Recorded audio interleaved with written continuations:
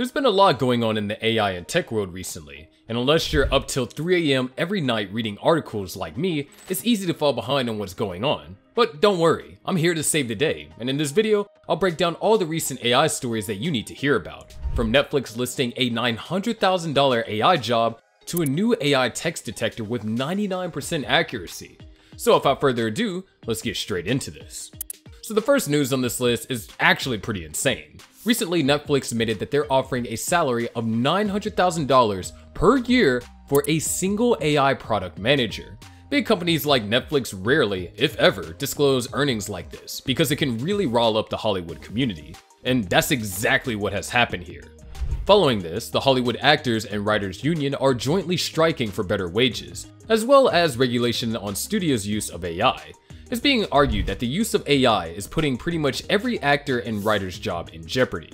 For instance, the chief negotiator for the Actors Union, Duncan Crabtree Ireland, stated, "They propose that our background performers should be able to be scanned, get paid for 1 day's pay, and their companies should own that scan, their image, their likeness, and be able to use it for the rest of eternity in any project they want with no consent and no compensation."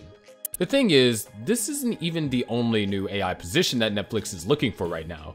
They're also looking to hire a technical director for generative AI at the company's gaming studio. And the salary? Up to $650 grand per year.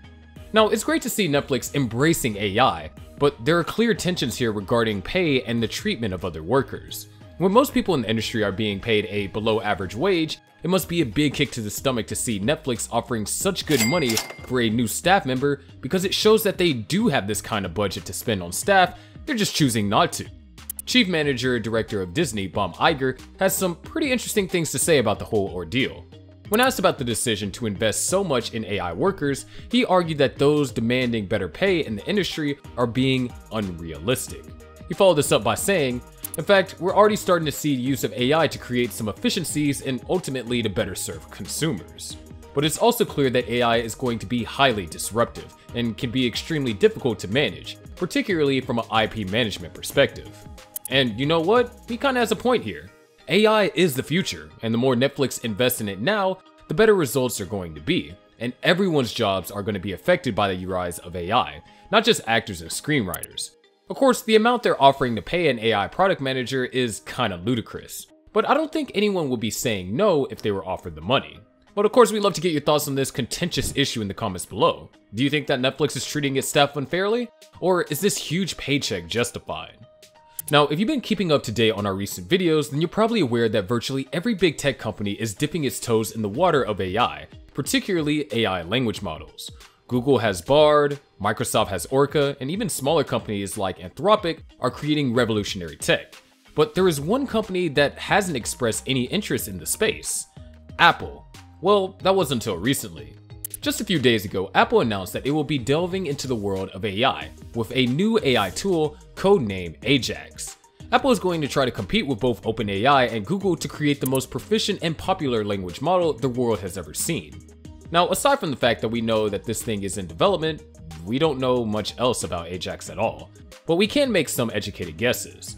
And trust me, if any of these predictions come to life, Apple users are going to be in for a real treat. So it's first been speculated that AJAX will be integrated into Apple's iMessage service. This integration could see the AI model offer responses based on context, make organizing meetings and trips with your friend much easier, and organize any reminders you may have directly from your messaging app. We could also see the translation take a step forward with real-time integrated translation services. There's a good chance we could see Keynote integration too, which will completely change the way that we create and deliver presentations. AJAX will be kind of like a personal assistant here, helping you organize and design your slides based on your goals and the context of your presentation, generating content based on user prompts, and may even provide real-time feedback to help you create a better presentation. Keynote is such an underrated tool, and AI integration would just take this to a whole new level. Oh, and how awesome would it be to see AJAX integrated into Apple Pages? By giving user recommendations based on context, real-time advice, and corrections, as well as quicker formatting, referencing, and citing, the lives of students, office workers, and writers are going to get so much easier. This model could literally take all the headaches away from writing tasks, allowing you to enjoy your work and get it done 10 times quicker. And perhaps the most exciting integration that we get to see is with the health app. AJAX could potentially revolutionize how we track health data and offer new levels of analysis to offer insights and advice for users on how they can lead a healthier life. We could even see AJAX analyze patterns to detect potential health risk. Virtually no other AI model has access to data like this, so this integration could be what sets AJAX apart from the crowd. Of course, there will be some data concerns if an AI model is given access to our health data. But then again, Apple has always been very hot on security and privacy, so it may not be as big as a concern as we think. Apple has the potential to create something insane here. It has the money and the wealth of expertise to compete with Google and OpenAI, as well as a crowd of loyal fans who will download literally anything as long as it has the Apple logo on the front. Apple also has a huge advantage over companies like OpenAI. It has the infrastructure in place and years worth of data from every user. So as long as the company can create a functional AI model, Apple will once again revolutionize the tech space. So with the rise of dozens of different AI language models, the need for AI detectors has also risen.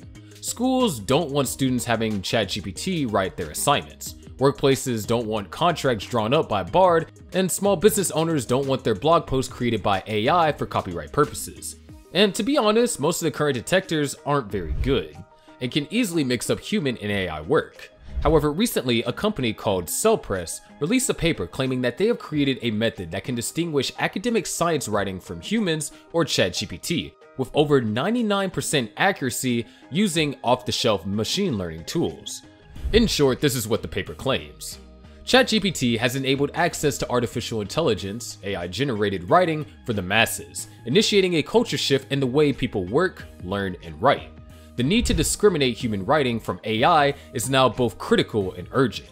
Addressing this need, we report a method for discriminating text generated by ChatGPT from human academic scientists, relying on prevalent and accessible supervised classification methods.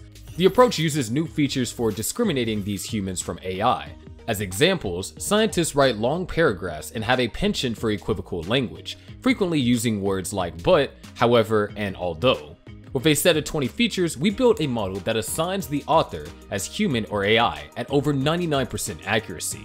This strategy can be further adapted and developed by others with basic skills in supervised classification, enabling access to many highly accurate and targeted models for detecting AI usage in academic writing and beyond. So how on earth did the company go about creating a tool this complicated? Well, first of all, they took 64 prospective articles from September of 2022 to March of 2023 and used them to generate 128 ChatGPT articles to create a training set. This in turn created 1,276 sample paragraphs for the tool to be trained from, and after a lot of testing and manual comparison, they were able to find 4 categories of features useful in distinguishing human writing from AI-generated content. These are paragraph complexity, sentence level diversity and length, differential use of punctuation marks, and indifferent popular words. Later in the paper, Cell Reports goes on to explain this further, stating, 2 of the 4 categories of features used in the model are ways in which ChatGPT produced less complex content than humans. The largest distinguishing features were the number of sentences per paragraph and the number of total words per paragraph. In both cases, ChatGPT's averages were significantly lower than human scientists. We also found that humans prefer to vary their sentence structure more than ChatGPT. While the average sentence length was not a useful discriminator of the 2 groups, the standard deviation of the sentence length in any given paragraph was a valuable differentiator, as was the median difference in words between a given sentence and the one immediately following it. Humans vary their sentence lengths more than ChatGPT. Humans also frequently use longer sentences, 35 words or more, and shorter sentences, 10 words or fewer. It was also explained that ChatGPT makes different stylistic choices to humans, using more single quotes and providing more general rather than specific information in writing. So what this company has essentially done is analyze every single character that ChatGPT wrote across a variety of prompts to find trends, and did the exact same thing with human articles, and then analyzed for differences. Yeah, talk about complex. However, there are limitations to this thing, and have been recognized in the paper. For instance, they say, While this study, with a large body of test data, demonstrates strong proofs of principle, we note that many of the key differentiating traits between humans and ChatGPT, including the use of colloquial and emotional language, are not traits that academic scientists typically display in formal writing. So these accuracies seen here would not necessarily translate to academic writing. So how well the study is going to translate into the real world is anyone's guess. But either way, what this company has done is absolutely incredible and seriously innovative. Of course, we'd love to hear what you have to say on all these topics in the comments below. Is Netflix justified in paying an AI director more than any other worker? Will Apple be able to break into the AI space? And has cell reports revolutionized AI detection? Or will these results fail to translate in a real-life setting? Be sure to stay tuned for the next video because trust me, it's going to be awesome. And of course, we'll see you in the next one.